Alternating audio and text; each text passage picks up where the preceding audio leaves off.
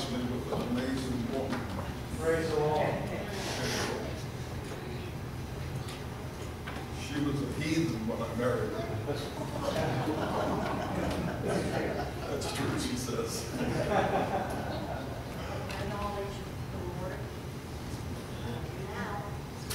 Praise the Lord. She does now.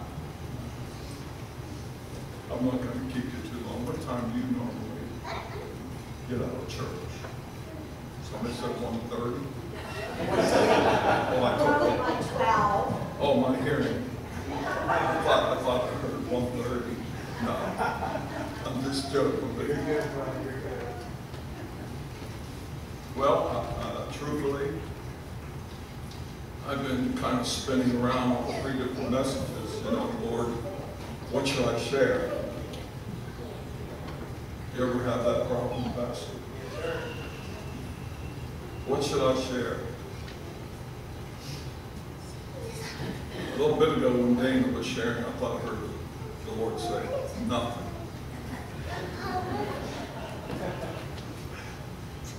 Just let Dana go. She's not a pastor, she's not a preacher. My wife is an encourager. Praise God. Praise God. That's really what she is. And she's been that for me. Like I said, you know, she was raised a heathen, I was raised a Christian. But when we became Christians, really Christians together, it was like she was 10 years ahead of me. I was battling the post-traumatic stress disorder. I didn't know which way was up, which way was down. And here she is, at that time we were young, you know, and she's battling with me.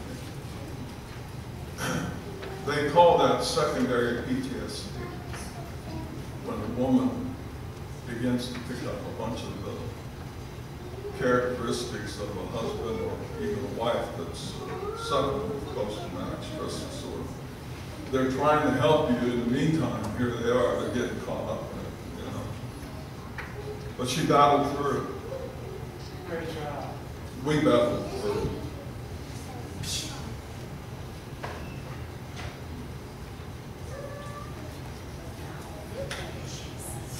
Yes, we are blessed. I like something that Dana said to me yesterday. You know, she talked a little bit about that panoramic view that she has. And, you know, when she looks back on her life, she sees the blessing of God. She sees the faithfulness of God. She sees the goodness of God. There's a lot of junk that she could see. There's a lot of junk that she could focus on. But she doesn't. She focuses on the Lord, Come on, brother. That's good. and she focuses on the Word. Yes. Praise God. What is truth? Yes. Amen. That's good. Who is truth? Yes. Amen. What do we have our eyes upon? Right. Amen. That's good, brother. That's good. Amen. I'm going to do something. I'm going to step aside just for a moment. Okay, I'm here. Guess who's over there? Our Lord. I just stepped aside to give him the opportunity to preach. I have nothing. I have nothing in myself.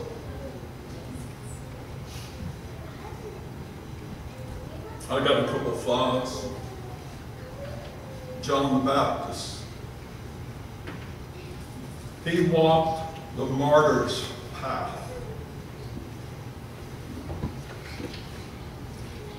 The more he proclaimed the Lord,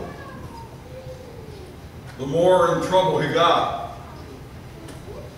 And of course, we know what happened to John the Baptist. Herod had his head.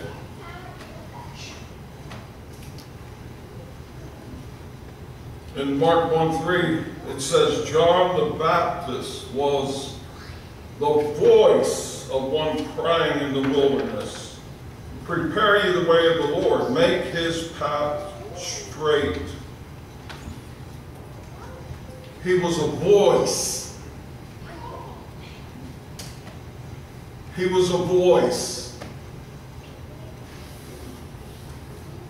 It was John's voice, but it was the Holy Spirit that was speaking through John. Right. Can we recognize the difference? You can recognize it sometimes, can't you? There's a distinction made. And you say, this is no longer the preacher preaching. This is no longer the teacher teaching. Right, right. Someone is speaking through them. Someone is teaching through them. A voice.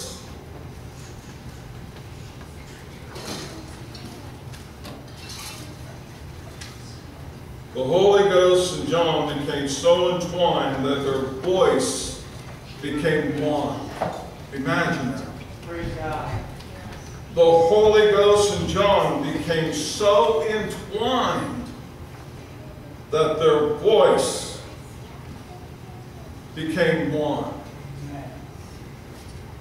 How about us? Is our voice entwined with the voice of the Holy Spirit?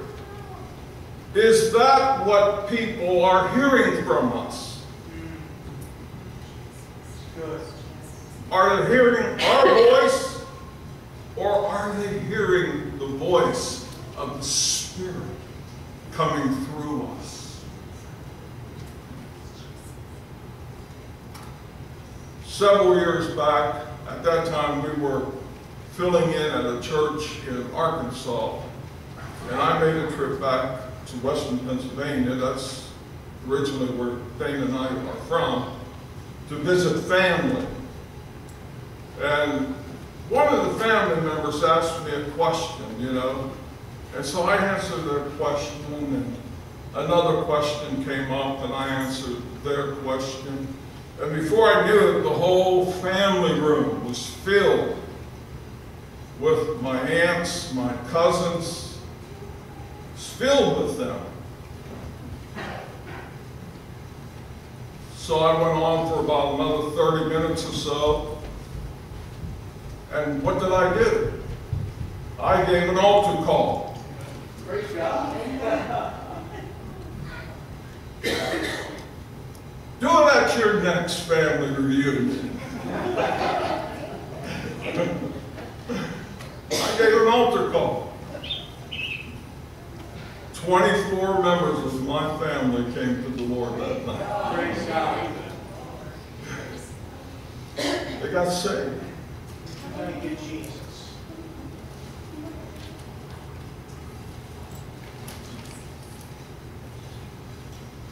What you're hearing is Tony's voice.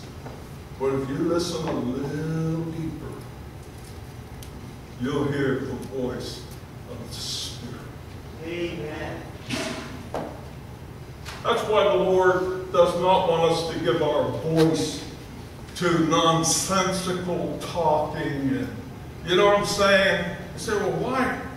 Why?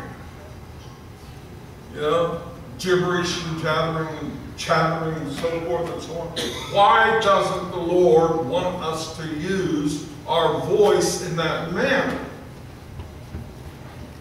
It's because of the voice of the Holy Spirit that resides in every Spirit-filled believer. Amen.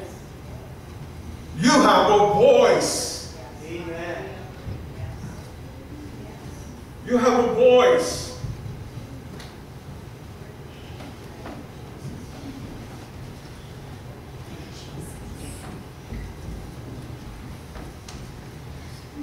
I like this scripture here. It just simply says, the word of the Lord bypassed Tiberius Caesar, Pontius Pilate, Herod, and the tetrarchs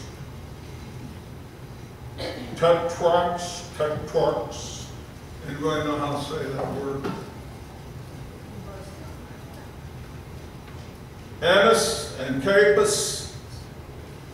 So the word of the Lord bypassed all these guys and came to John. Where?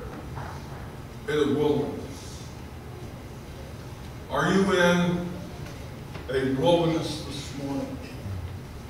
Your spiritual experience.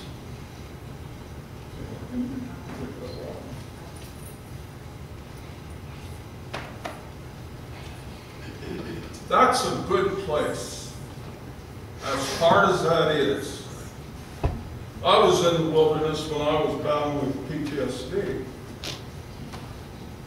As hard as that was, I gained something out of that experience.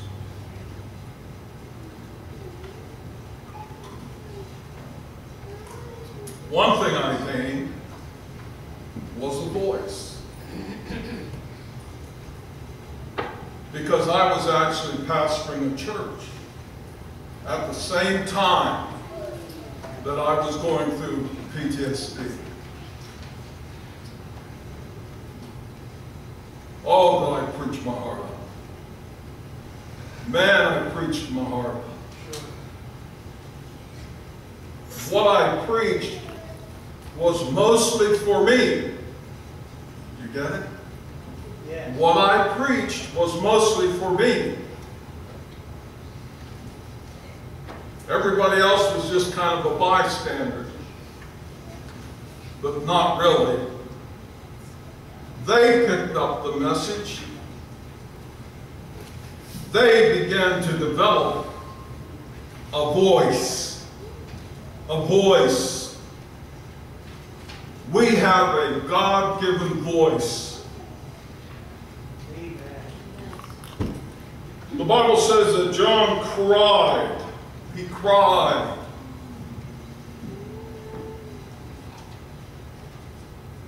I don't know what you'd call it. One Sunday I'm laughing, the next Sunday I'm crying.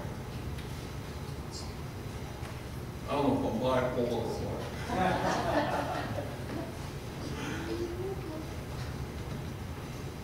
But anyhow, that's the way I am. That song tears me up. All my life you have been faithful. Amen. All my life you have been so good. Yeah.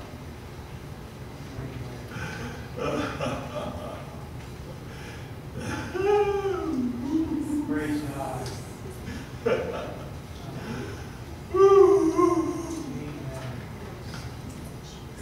Oh, God. Hallelujah. So he cried out to the people, repent ye, for the kingdom of God is at hand. He was a crier. He cried, prepare ye the way of the Lord, make his path straight.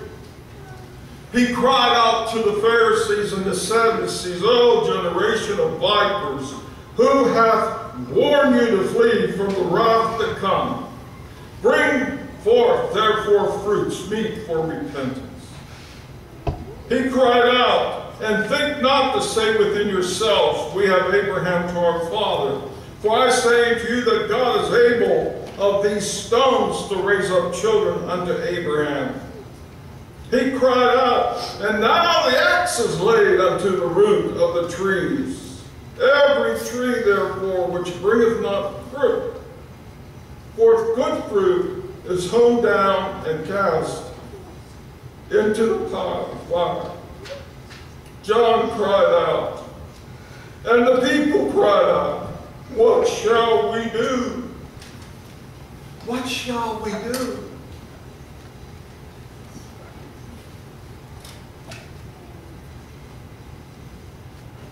What shall we do? And he answered and said unto them, he that hath 2 coats, let him impart to him that hath none. And he that hath meat, let him do likewise. And when I first read that, I thought to myself, why did John tell them to give something away? Then I remembered that John preached the baptism of repentance for the remission of sins. True repentance is always followed by radical change in one's life. Amen. That's right. A friend of mine that I grew up with, and we're still, you know, he's still like my best friend today. We grew up with, and I was going into this store. They had a counter, and I was going there to buy a pack of cigarettes. And I went in there, and here's my friend, David Paulovich, and his brother-in-law, Stu Hayes. I'd heard that David had gotten saved, but I didn't believe it. He was just that kind of a guy. In all of my wild imagination, would I think that David Paulovich would get saved. But he got saved. And I sat down with them that night, and him and his brother-in-law said, how about coming to church tomorrow? Well, Dana and I went to church. I'm sitting in the car, I'm smoking like a chimney smack. Because actually I had made a decision. Before I went to the altar that night, I had made a decision. Rip them cigarettes off. And that was the last time I ever smoked. Listen, I smoked 4 packs a day. I was a chain smoker. I picked up that habit at 9. We got into the church. They started singing the 3rd song. I didn't wait for the altar call. I got up from the bench, pew, and I started walking down the aisle. On my way to the altar, well, anyhow, I felt her hand in mine. And she said to me, she said, Tony, you're not going anywhere without me. And it's been that way now for like 48 years or so. Praise God.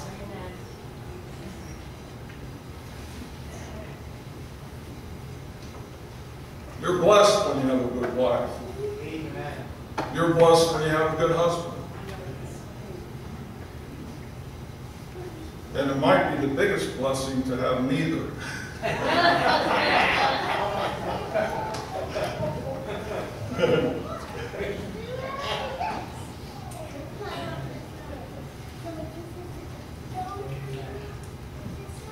So, true repentance is always followed by radical changes in one's life. You know, when I went home that night, I got rid of my booze.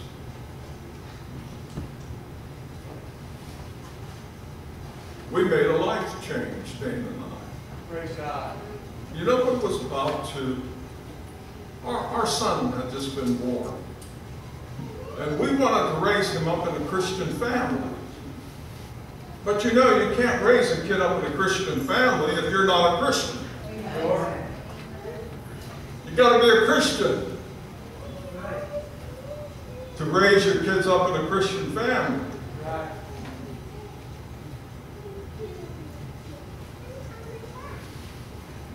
Oh, we've seen so much over the years and so many things, and I could go on and on and on and on. I probably could actually share all afternoon into the night service. But I guess a lot of it will be vain jam.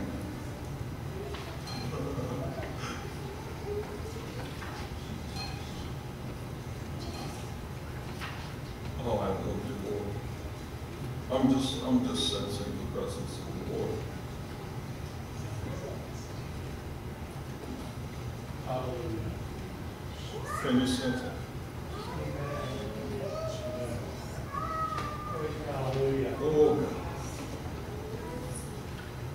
Oh, Lord, this meeting is yours. Take it over, Lord. Lord, if there's anybody here that doesn't know you, draw them, I pray, by your precious Holy Spirit. Draw them, Lord. If there's anybody here that is afflicted, that is in need of healing, Lord, I pray that you would touch, that you would heal. In Jesus' name. In Jesus' name.